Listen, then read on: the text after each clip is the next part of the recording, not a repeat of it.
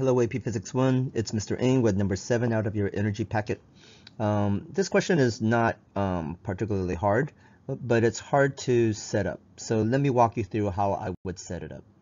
It says a car of mass m slides across a patch of ice at speed v. And I think because it's ice, we're assuming ideal conditions, right? Ice has very low friction. And then all of a sudden it hits a dry pavement and it skids to a stop at a distance d, and the friction coefficient, the kinetic friction coefficient is u. So what happens if we double the mass? So how do we even set that up? And like, how are we going to deal with all these variables? Let's start with the very beginning. The very beginning, the car is moving, right? So I know that initially there's a bunch of kinetic energy, right? And then it starts to skid.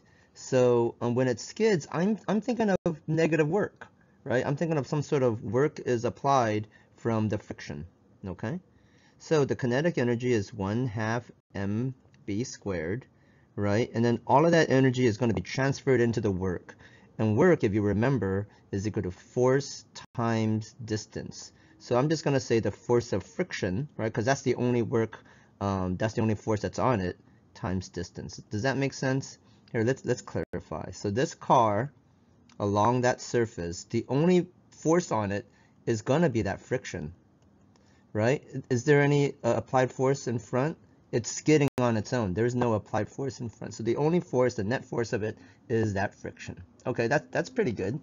And here, this is actually the key of it. If you have this equation set up, now we just have to double the mass. If we double the mass, I'll put a 2 here, what happens on this side? If you're very math savvy, you'll see that the only way for this relationship to be maintained is you got to put a 2 there, meaning the distance will double. So the answer is D. M